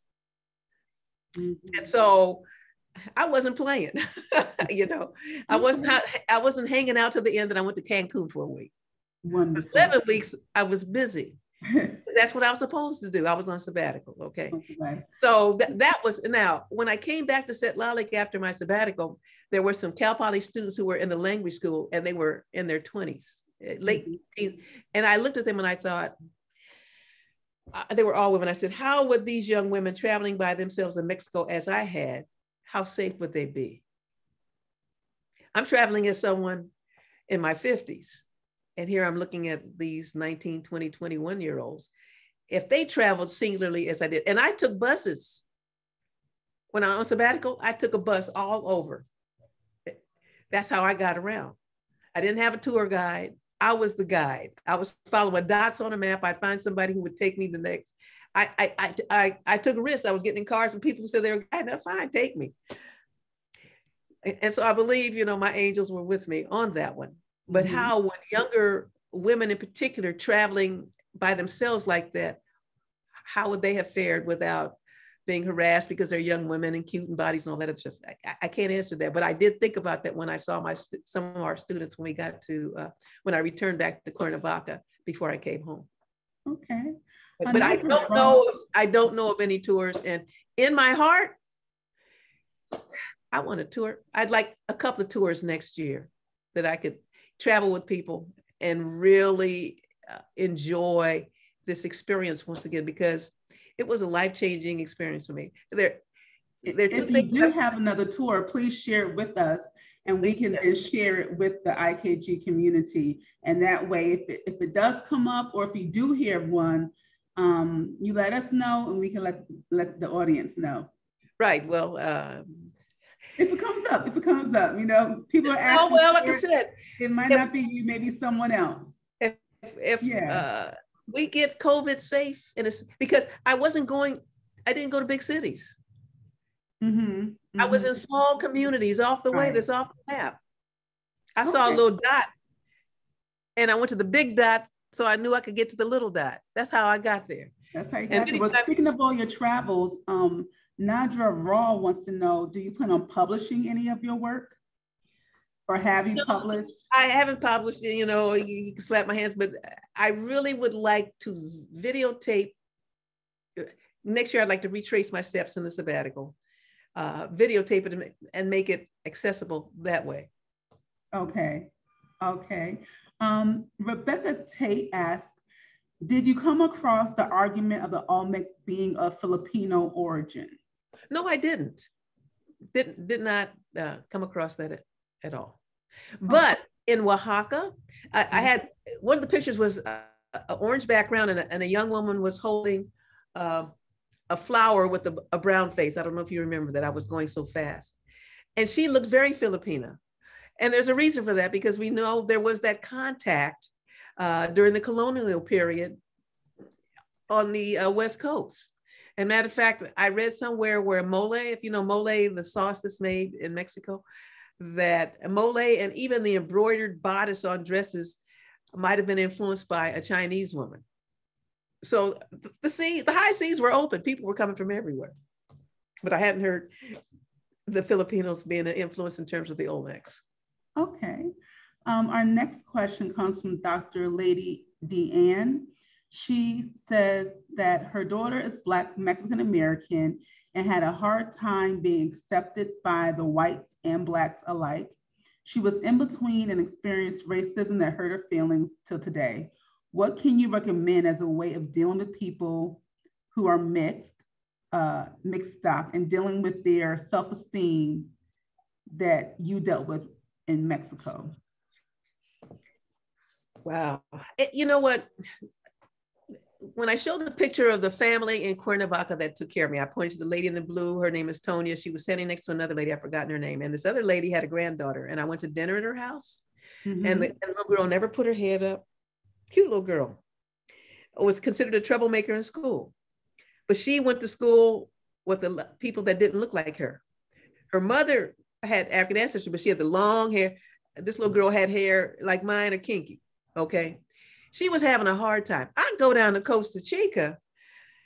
It's a whole nother story. I thought, I need to bring this little girl down here. And matter of fact, I left her some of my hair products before I left because they didn't know what to do with their hair.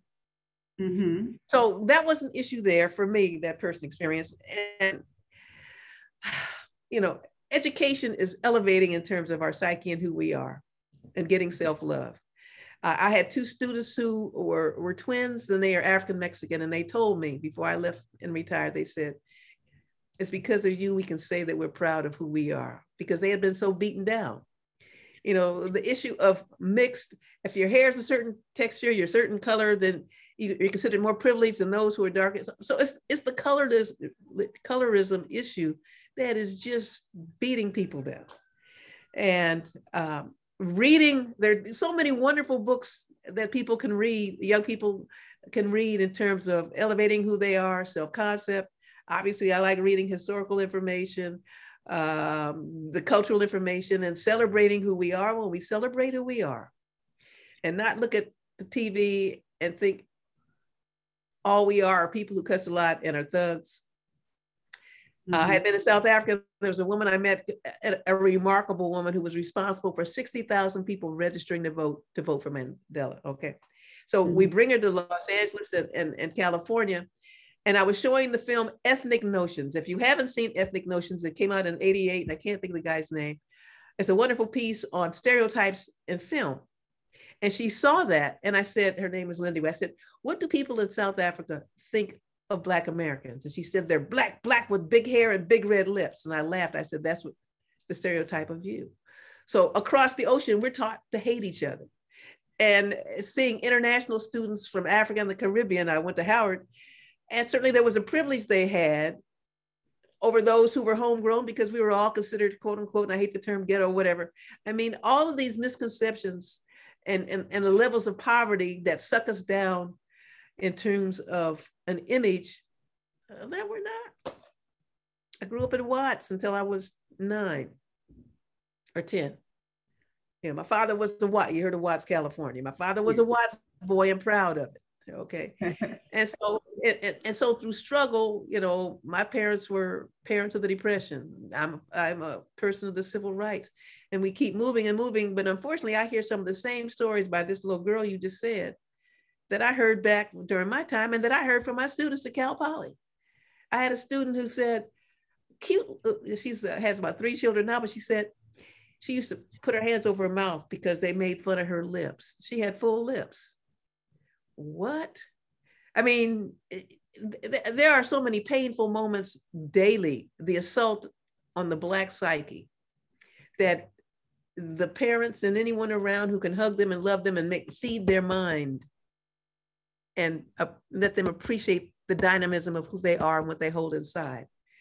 That's a change. When I started teaching these classes, African history classes, I realized, boy, I really had been post-traumatic slave syndrome, because I went to predominantly white schools. And I chose Howard. I said, before I die, I'm going to HBCU. 41, I went to Howard. Here we go. Okay. A couple of people want to know if you could talk about your relationship with Runoko Rashidi. Oh God, Runoko. And I know this might take, I know there's a few more questions, and I know we're coming up on time. So I don't know if you want to end with that, because it might. No, let me answer while I can remember. Okay. I've known Runoko since 1980. 1980, LeGrand Clegg, Attorney Clegg had an exhibit, The Glorious 18th Dynasty in Egypt. It was and I went there, and through LeGrand, I met Runoko. And Runoko was at UCLA. He was, you know, doing this research, and we used to have a study group in my living room before I had furniture. That's how far back we go. And we would sit, and there were 3 of us, and I wasn't always doing the reading, and the other guy wasn't, but Runoko was on his case. And so I saw his growth, you know, and I went to Egypt with him and have known him since the 80s. And matter of fact, he ended up going to Mexico. He went with Mother Tynnetta. They went to Costa Chica. And I didn't show any of the Costa Chica stuff. And I mean, that's a whole, you know, I ran through a whole bunch of stuff, but I just wanted to at least give you an overview that it's more than the Olmecs that should be serious about. You just can't exclude the other. But I even gave him some places to go when he went to Mexico, and contacts that he should have that would make his journey easier. And so just so sorry that he's gone, but he was a tremendous researcher and scholar. Yes, well, Ashe, and blessings to his spirit, to Runoko Rashidi, who I'm sure energy is now just everywhere. Thank you for sharing. And just let me say, his fire. Mm-hmm. I just looked at our Carras Unity Church here had played a tape of Van Srtima on Friday, and I saw it, and I told a friend, I really missed that fire, the indignation of how can these people even say this with this information laid before them. And Runoko was incredulous with the ignorance. Once you start reading, you become incredulous, and it's hard to believe people can be so ill-informed when the information is right there. We'll just take 1619 as an example. I read this summer, I read 400 souls. Wonderful. If you haven't read Cast, The Warmth of Others, I mean, we can go on and on and on. And some people pick it up and then those who get it, it's like food for the soul. We're starved for this affirmation of who we are and of our journey. And so we have to just continue. I'm retired. I retired in 2016. So I've been taking a few little breaks. So this past week, you had me real good up until before you turned this camera on. And I realized that this is what I gave you is superficial. And there's a depth that is the life work and research of others and through academia and even independently, because Runoko did not take the academic route. He chose another route. And we thank him for it. Yes. Thank you. Indra Gandhi asked, what can you say about the talk of UFO appearances spoken of by the people who say that they were seen in Mexico? Well, you know, there was one of those pictures. I was on top of the mountain and I had my hands up like this. That place is called Tepoztlan. I love it. It looks like if you've been to, what's the place in Arizona that, not the Grand Canyon. Oh God. There's a place in Arizona where they have the red rocks, and it's, you know, it's a new age. Anyway, Tepoztlan reminds me that it has these sharp buttes mountains that are really green. And when you climb up the mountain, there's a pyramid on top. And they tell me that they have UFO sightings. And the town comes to life on Saturdays and Sundays. And then it shuts down on Monday. So it's a weekend thing where tourists come. You can get massages, you can do temescales, you can get readings, all of that stuff. But people say they see sightings. Mm-hmm. I'm looking too. Where is it? But I didn't explore that. What I had to do, and what I do on these tours, is just it's heavy. But when I look at the Olmec monuments that were found and buried, maybe somebody can help me with this. What position were they buried in? Were they face down, or if they're face up? If they're faced up, which one of the stars were they gazing at? That's a question. I came up with that since I've been on sabbatical. I mean, you know, retired and got a whole lot of time to think about stuff like that. But don't have a lot of time to do the research. But some of these pieces, for instance, that astronomer piece, if it was buried vertically, if it was buried face down, or if it was buried face up, and if it was faced up, what was it looking at, even though it is buried? We look at the alignment of the stars with monuments. Now, when they dug these monuments up, they might have, well, first of all, why were they buried? Where were they? I mean, there's so many things we don't know. Mm-hmm.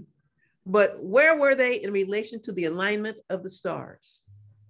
Now, when you go to the Jalapa Museum, and I hope all of you go, whether you go with me or you just go on your own, you go to the Jalapa Museum.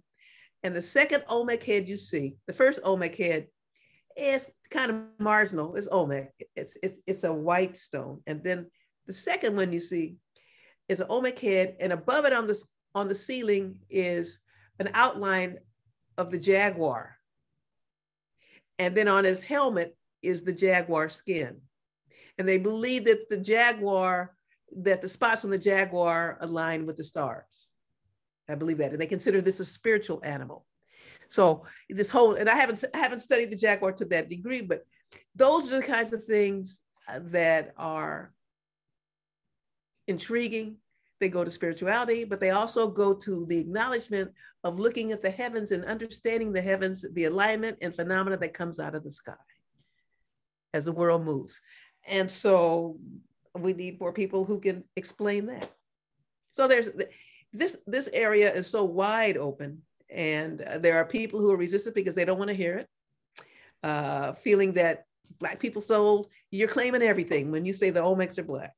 There are Olmec images, particularly the masks, that look more indígena, more indigenous, but those stone heads, looking very African. Now, it's superficial to say, I'm looking at the lips, the nose, and what have you. Again, where's the DNA?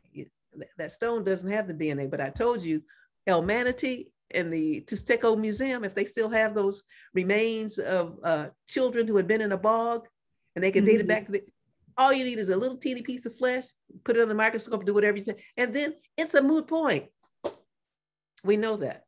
That Casca Hall stone that they can trace back, I think maybe 800, BC or whenever, and that it had the glyphs, and who else had glyphs like that? And these glyphs were unique language structures, as I understand, that you didn't find in some of the other languages. So there are people who are linguists and archaeologists who, someone who's interested in this. There's just a wide open field. I just got this as a hobby. And my research wasn't in that because I was teaching African American studies and all that. And I only had a couple of weeks where I would introduce that, but I was very active in terms of going to lectures and what have you and learning more and working on my own. But okay, great. Well, I'm gonna there are a few more questions, but what I'll do is I'll ask one final one from Carol Asperome. Has the Mexican government apologized to its Black population for slavery? and how are they seen in history classes in their schools? Okay, you know what? I would go to someone in Costa Rica, those who are on the fighting field, those professors who specialize in the African presence and what have you, because I don't know, I'm not there. Has the Mexican government apologized? Did the United States government apologize? Bill Clinton did a little weak one, but just saying I'm sorry is not enough for me. Let's talk about a little reparations, and let's talk about the compensation in terms of how do we rectify the disparities. So who apologized for something the other day? It wasn't sincere. It was that Lady Green, whatever, in the Senate. She gave some little weak. So the government is not going to apologize. So I don't put a lot of faith in that. I'm sorry I enslaved 200,000 people in Mexico. I'm sorry that I put you in shackles and chains. I whipped you. I bred you. I made sure that in the history books. Pardon? In the history books or in the curriculum, I haven't studied that, and I don't speak Spanish. Español es poco. So someone who was in that research, and there are young African Latino scholars that are doing this work. I just don't know them because I'm not at the university, so I'm out of touch with a lot of that. Yeah. But they are there. They're doing the research. They're looking at labor. They're looking at labor practices. They're looking at the disparities between labor for women and labor for men. There are many areas of research that people can go into, but I can't answer that because I live here. And that hasn't been my focus. I'm just getting some little surface history that I'm excited to learn. And hopefully that it piques the interest of others to have greater depth in understanding the people. And that in Los Angeles, where I live, that we come together in unity. There is an assault upon people of color, Black and brown in particular, Asians too. Mm-hmm. That we come together, and whatever differences we have a rub about, we better get together. You know, divided, united we stand, divided we fall. That if we could break those chains of my particular oppression is worse than your oppression, and you don't like me because my skin, and even as a professor, I would say things to my students and they'd come back. And so anthropology professor said, that's not true. My grandmother said, that's not Black.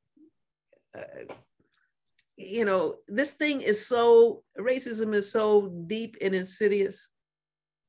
Sister Nicole Hannah-Jones, all those who are writing these texts, if you read Cass, if you don't read any book and you read Cass to understand the structure of, she doesn't use racism, but understand the structure of the system that we are, that has been designed to do what it is doing now, that is choking us in terms of voting. The system is doing what it's supposed to do. Yes, yes. Don't take it personally. It was designed this way. It was designed this way, yes. Well, thank you so much, Dr. Humber, for joining us for our first Wisdom Wednesday of 2022, for an absolutely informative presentation. It really had the audience involved. There was so much discussion going on in our chat. Really? Oh, good. Yes. So now we'll be sharing that with you, but a lot of discussion in the chat. So thank you so much for inspiring this dialogue. I would like to invite you all, again, every third Wednesday, we have our Wisdom Wednesday lecture series. Next month, February 16th, we will have Martina Batal speaking on with the financial literacy presentation, and she will be speaking on insurance, the solid foundation to financial security. So at Wisdom Wednesday, we talk on a plethora of topics related to Black people. So we do encourage you to come out. And you can also go to ikgculturalresourcecenter.com to be made aware of all future Wisdom Wednesday programs, as well as other events that IKG puts on. So be sure to sign up for our mailing list to be aware and up to date on those different activities. Before we close out, Dr. Humber, I do want to give you the last word, and want to also ask if people want to get in contact with you, is there a website or an email address that I can put in the chat for you for people who want to contact. Give me my email. Let me say this. I'm a low-tech person in a high-tech world. Let's get real now. You know, I was challenged today. I have bought some website domains, but I don't have a website. Okay. And so I'm going to, you know, I'm trying to pull it together. And when I get a website, then what am I going to do with it? You know, I need help in terms of pulling all the stuff that I know. What will I do? Mm-hmm, mm-hmm. And so I haven't done it yet. And I have had other projects. By the way, you see this? Wait, where is it? See that right there? That is the papyrus. I forgot it was there. That is the papyrus of the opening of, no, which one is that? Yeah, that's the papyrus. So this is the priest right here. And he's got his hand out. It's not clear. And he's got the scepter. And here's the pharaoh with the beard. And the priest with the leopard, he's got orange and yellow. Let me take it down and I'm going to bring it up. But you saw it here. Let me take it off the wall.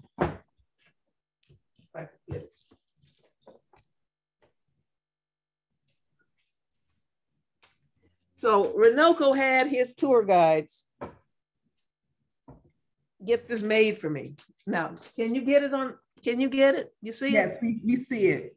Mm-hmm. Yeah. And I cried when they handed it to us. We're getting on the bus to go to the airport.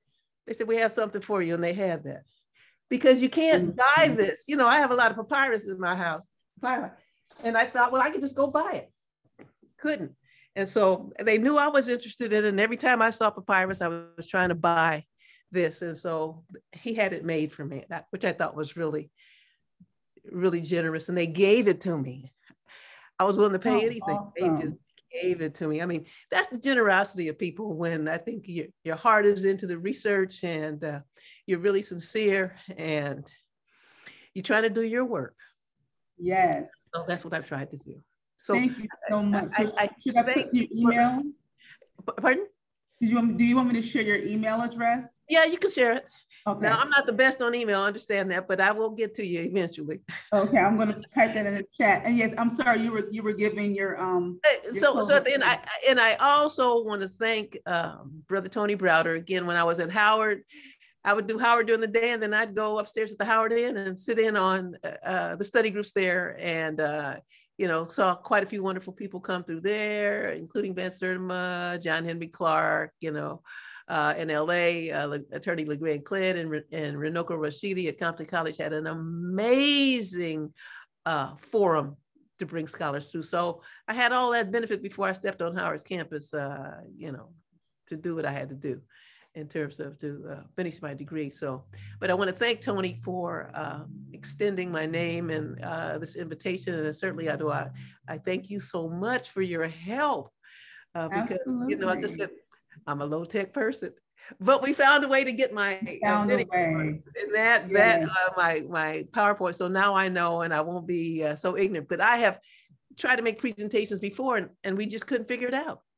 So I want to say thank you. I want to say thank you. Thank you so much for, again, your wonderful knowledge. Thank you everyone for coming out. And we look forward to you all joining us next month. I am Ajwa and this is Dr. Humber and you all are you. And we thank you and thank you for your energy. Have a great evening. You too. Yabo. Hold on, Dr. Humber.